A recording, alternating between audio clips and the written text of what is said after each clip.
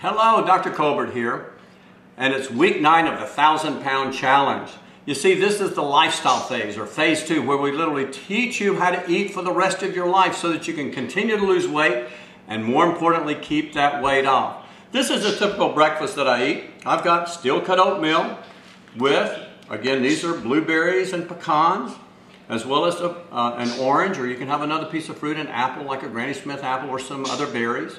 And again, a cup of coffee, but instead of creamer, I use coconut milk, or you can use low sugar almond milk. And you can sweeten it again with stevia.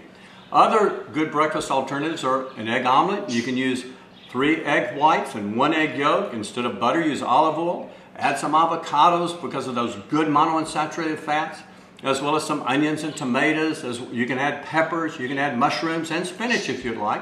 And again, have a piece of fruit. Or you can have a protein drink like our plant protein or our whey protein, a scoop of that with coconut milk or almond milk and a tablespoon of almond butter. You can add some frozen fruit like some frozen berries to that. And so again, we want to give you these good healthy alternatives. So we want you to continue to stay plugged in, stay accountable, because together we're losing well over 1,000 pounds.